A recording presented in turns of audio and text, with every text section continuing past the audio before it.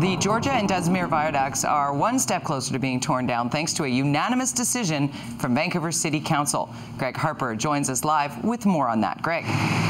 Jody, we're here on the Dunsmuir Viaduct this morning after a public hearing inside Vancouver City Hall yesterday. City councillors voted in favor of doing a detailed study that's going to look into the removal of both the Dunsmuir and Georgia viaducts. This is a study that will take place over 2 years, and it will cost nearly $2.5 million to do it. The elevated roadways were built to be connected to a freeway system that never happened because of strong opposition to it. The majority of speakers at City Hall yesterday were in favor of doing this study.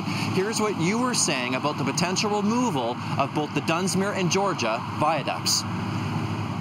Well, for me, it's a bad idea because I use this every single day. This is my route to work, so I am against it, for sure. I don't drive in the city, so it doesn't really affect me all that much personally. Well, I think that it's congested enough, and I think sometimes they help, decrease it when you're coming into this area.